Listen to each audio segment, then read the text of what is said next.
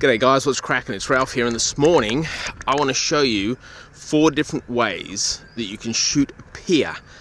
And to do that, we are on Urangan Pier in Hervey Bay, which was made and finished in 1917, so it's been around for quite a long time. It started at a length of 1,124 meters. That's over a kilometer. It just stretches out. We walked it yesterday. It's a long way. But what happened is, as it grew old, it used to be used as a deep sea cargo port.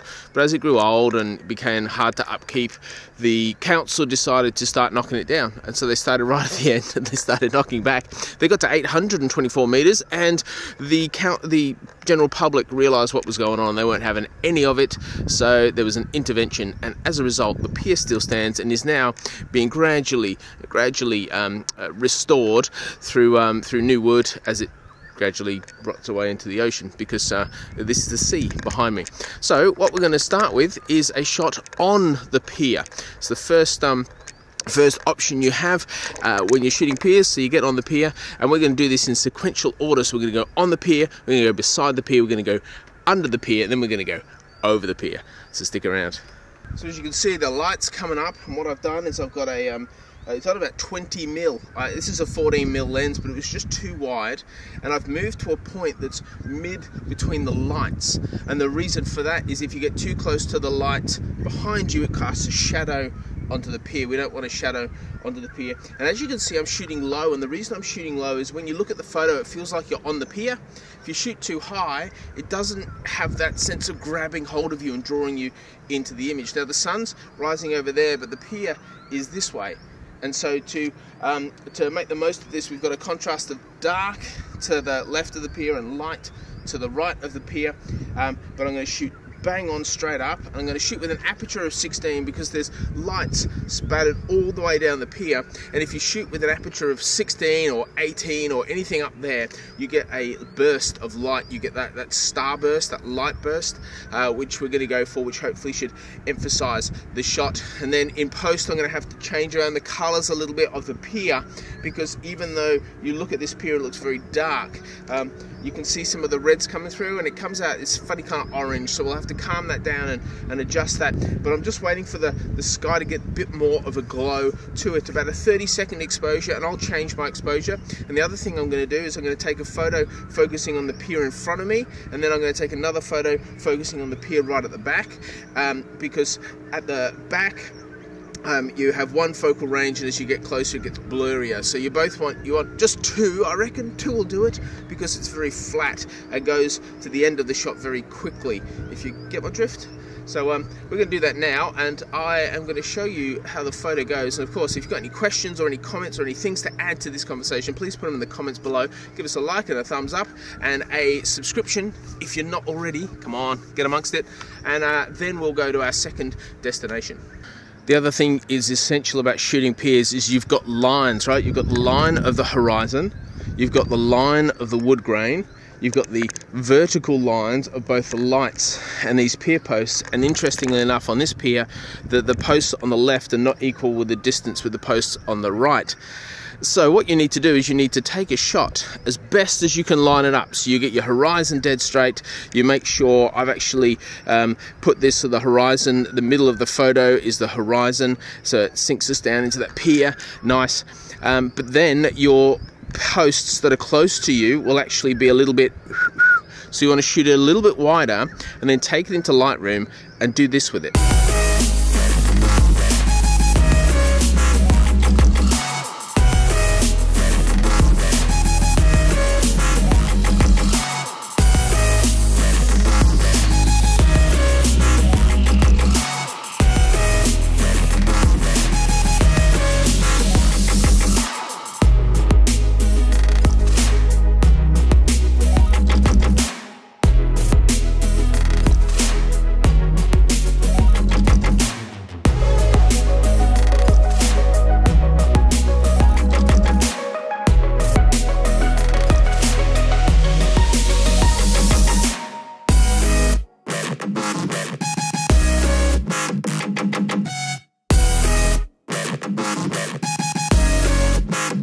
Do you know Urangan Pier is one of the longest piers in Australia?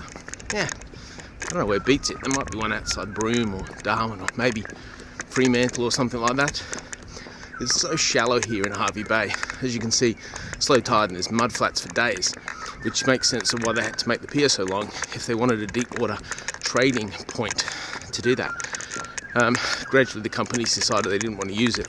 It became more and more difficult, probably because they relocated where they were going to drop off their goods to another port town rather than just here. So that's why it became redundant, but now is quite a tourist spot, and it's right off Hervey Bay.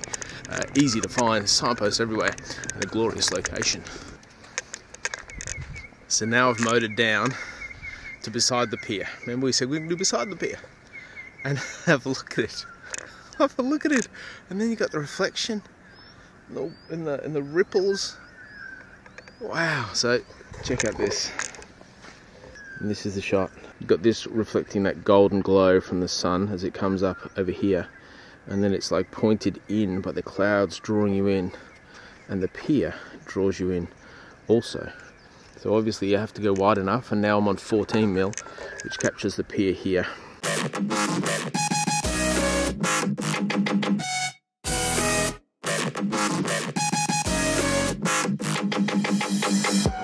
What I'm going to do next is going to go a bit closer to the pier and shoot this direction, because the pier itself is a subject, but it's made glorious by the sky and the reflection, which, as you can see, is just nuts. So now I've jumped to the other side of the pier as it stretches out into eternity, and there's this beautiful pool here with the lines as they capture the water. So the pier's running straight through the middle of the shot and goes to its tiniest point right over here. And then these lines draw you in, and the sky burrows you in to this point, which is bang in the center. So the idea is the whole shot draws you straight into the middle of what's happening. And I think we should get a bit more color soon. So I'm going to hang out here.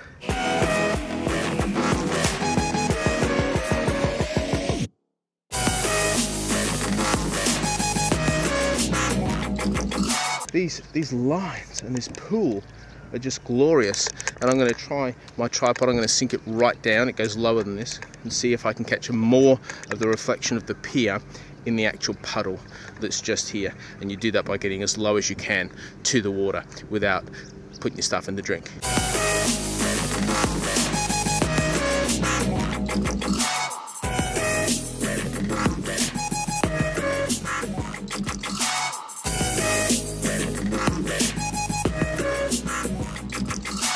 So the sun's coming up now, but as you can see, and this is a perfect example, it all gets blown out, right? So there's not a great deal of colour in the clouds. It's all just dark grey, and so it's essential that you expose under a stop, because if you expose under a stop, you get the beautiful colours. It draws the colours out of the image that otherwise you would lose because of the exposure. So keep that in mind when you're shooting sunrises and sunsets, to get most out of the colour of the sky, underexpose, and you'll see all the beauty that is before you. Now I am going to go over to here, see where these fingers reach into the water. There's some epic reflections, and probably this point just here, and shoot the pier with an idea of getting it real close with the sun in the background and the going into infinity. But I've got to get a hurry on. There's so many compositions and it's beautiful. So what I've done is I've come down here, and that's the pier in the background with the light, and this is the water, body of water. But there's this cool little pool just here. So if I focus in on and expose for, we can colour that in later on. It just has a bit of colour. You see that? A bit of colour. And so that'll be a nice little feature in this photo. The other ones I've taken of this photo are this and this, and that's like different focal points. That's close, so the dirt in focus, and then the second one is the pier in focus, nice and clear and sharp.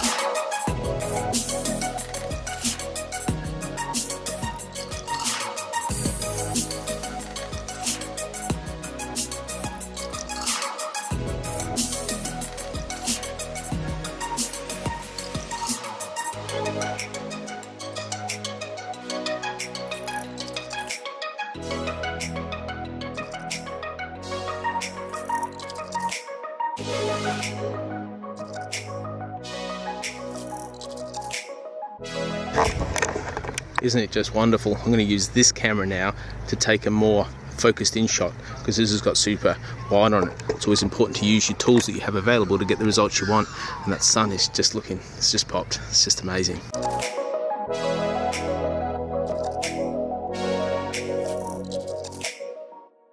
Now we go under the pier and have a look at this.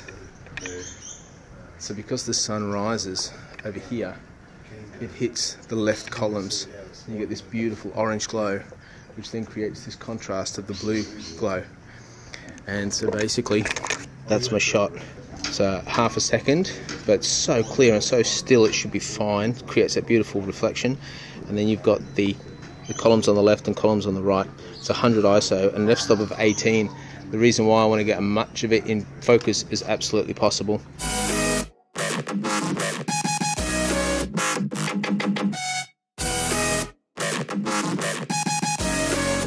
Now we're going to get up in the sky, and this is a DJI Mavic Air 2. It's an incredible drone. It's actually affordable as far as drones go, but shooting a pier from the sky, it's taken it to another level. If you have an opportunity to do so, I'd strongly encourage you to, as there's a multitude of compositions that you can explore. So let's get up there now.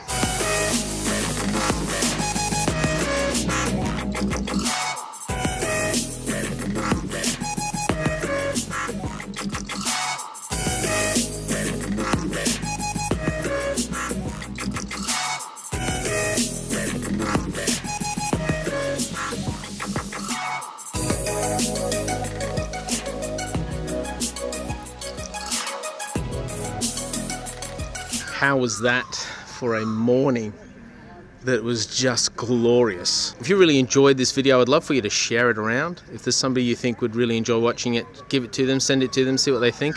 I'd be stoked to hear your feedback.